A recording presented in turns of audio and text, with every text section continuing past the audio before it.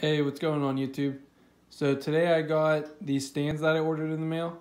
I got two stackable for a 55-gallon tank and two for 10s. So I already have one 55-gallon tank that does not have a stand, and I have three 10-gallon tanks. So I'm going to put these together and show you what it looks like, move some things around the fish room. Real excited to get these in here, and let's get after it. Just built the first one, so this is one of the 10-gallon stands. Love it. It's literally so easy to build. There's this top frame and then the exact same thing on the bottom and then four legs. You literally just put the legs on and put the top. The 10 gallon is actually very sturdy. I have one for a 29 gallon. It's a little wobbly, but this 10 gallon is a lot sturdier, I think, because it's smaller. But it's also new. My other one's a little bit older. So I'm going to go ahead and put the rest of these together. Literally took me maybe 4 or 5 minutes to do everything from opening the box to what we have right here.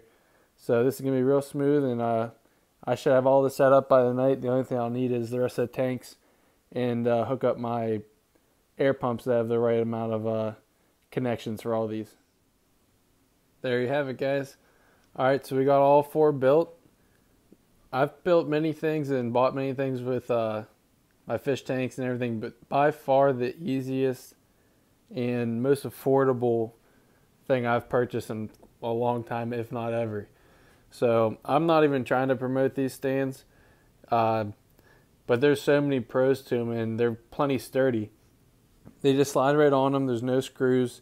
The thing I like the most about this is if I ever move or I have to drain my tanks and actually move all these things to another location, it's not going to be, this will be the easiest part about it, which moving tanks is never easy, but these come apart. They don't take up a lot of space, and so far I'm very happy with these. Let's get these set up in the fish room. I have things measure out where I want them to lay, but I think once I actually start sliding them around and putting them in spots, I'll get a better feel how I want to do it. If I want to go along the walls, if I want to have them come off and make like an aisle, put some back to back. We'll take a look at some of the options there and see what I end up doing.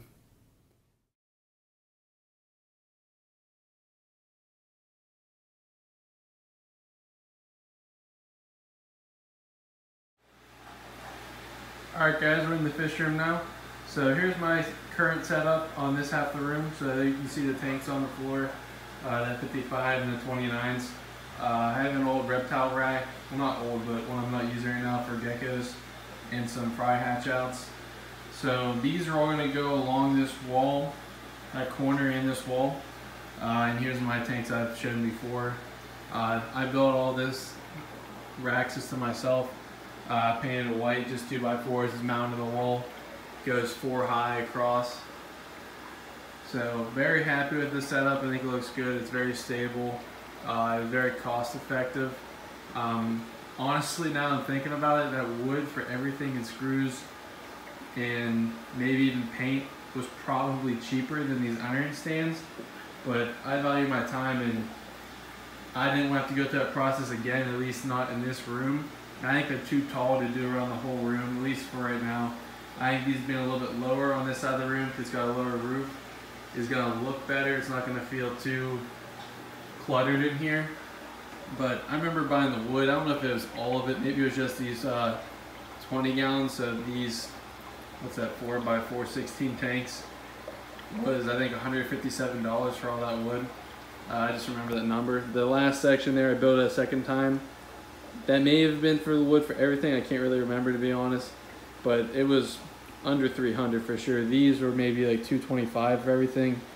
The 10-gallon stands were like $34.99, and the 55s, I want to say were 74 or 84. I'll look it up later. I wrote it all down, but it was around 225 free shipping. I got it within a week.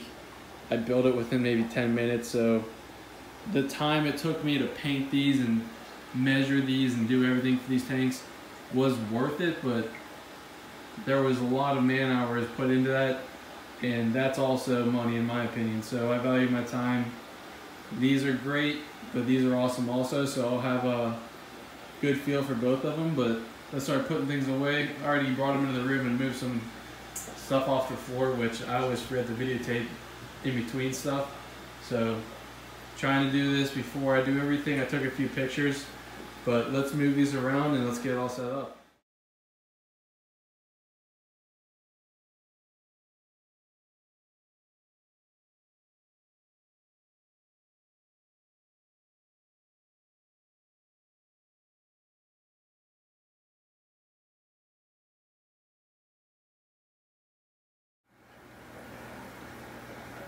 here you have it, guys. So I have all the sponge filters and air lines hooked up.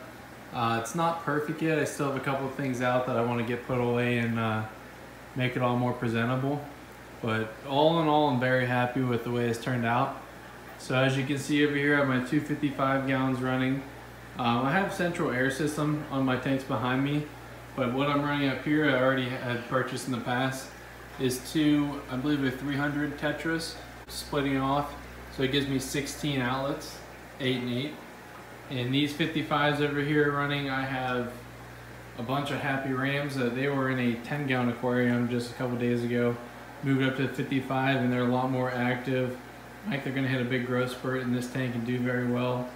I have some things out. I didn't want to have anything over here, but I have a very large spawn of germ blue rams. There's a bunch of babies in there that just became wigglers, and they all hatched.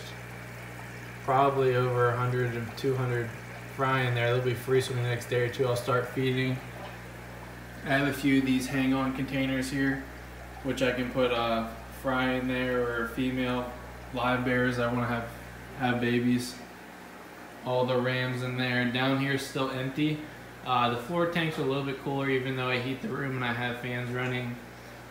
This is still empty. I'm letting it cycle a little bit because I put a new sponge. The sponge to the right is old, so I wrung out a sponge filter in there, and I've been running it for a few days. I'm thinking about doing live bears, but I also may put a heater in there and put these ram spawns in there as they start growing to help the growth. I have the 10 gallons on the bottom. The one, I have some artificial plants I've had sitting around, kind of just playing around, but I think it looks kind of cool. And also, if I do platies or guppies in there, I give lots of hiding places. And if I need to clean, I can just pick them up and grab them, and I can just vacuum the bottom without having to worry about having to substrate. Over here to the left, I have some guppies. Up top, I'm going to do ram pairs, so I have the fake plants and some flower pots ready for them. I'm going to pull those guys off. Here I have my blue diamond discus. I had 3 in a 20-gallon aquarium, which I'm actually going to do a highlight video on the discus. I got it from a friend. His name is Mitchell. Really cool guy. Didn't have the time for his discus anymore, so he let me take over and take care of them. I've had them for months now, and they're doing really well. A few of them didn't do so well, but the ones I have now they're really doing well. Here I have my 55-gallon angelfish tank. I've had these guys since they're just little wigglers. So they're probably going 6 to 9 months old. I'm not really sure their exact age, but they're all big. They're starting to mature. I'm thinking about selling these guys, but I'll definitely keep some pairs, and I just like the way they'll school up in these numbers. Always super hungry. There they are. Over here I have some zebra danios. Waiting to move these guys out. I don't know if you can see them. See a couple of them. They're a newer thing I've been breeding. Not very hard to breed, but anytime you're going from live bears and egg layers to kind of like egg scatterers, something different to take on. Hopefully I could even do like neon tetras in the future, because those are always a big seller. A lot harder though, but I figure I'd start somewhere. Down here I have just a pair of young mollies. So you see the one male Dalmatian, there's another one in there somewhere. They're helping get this tank started. I'd like to just grow them out. They're like my F1s. So to the right here I have the ones that I purchased and I got from another breeder I know, but they're not my actual fry that I bred and grew out. So now I'm trying to raise the babies up. I always like working with my own strains because they just do that much better, because they get used to my water change routines and the feeding schedule, etc. So these females are getting real big. They're dropping fry here and there, but they also eat them sometimes. So the babies that I grow out usually do better. And then last but not least, I have my top 29-gallon tank. Hard to see because of the mirror behind, but there's a bunch of month and a half old trim blue rams in here as well. So rams are back in the swing of things. They're breeding really well. And with the larger tanks now, I think they're going to do much better. Because I would get huge spawns and grow them up for a while. And if I didn't sell them in time, keeping them in 10s and 20s, or if I didn't call my numbers down a lot, they kind of just take over the room. So I think these tanks without even breeding anything in them. They're going to do really well for holding tanks until I can grow these fish out big enough to sell. And also I think it makes the room just look a lot nicer. So backing up a little bit, these extra 8 tanks added to the fish room I think are going to help move a lot more fish, keep them healthier, keep the workload down on me, because I can go to my once a week water changes whenever I have tanks that are very crowded. I gotta do 2-3 times a week just to keep them healthy. So this is gonna help me stay on that once a week schedule. And now that I have more tanks, I could probably split into doing like half them Friday, half them Saturday or something like that. So I'm not spending 3-4 hours in here on a weekend. I can spend an hour and a half and kind of split it up. But so here you guys have it. I'll let this kind of wrap up the series of the new tanks. And I hope on doing a new fish room tour in the next month or so. Once I get these tanks fully stocked, I get the fry containers out of the way, get the cords hidden, make it look a little bit nicer, maybe add another light to that ceiling over there, have some more shop lights for just viewing the fish. But thanks for watching, guys, and more videos to come, so stay tuned.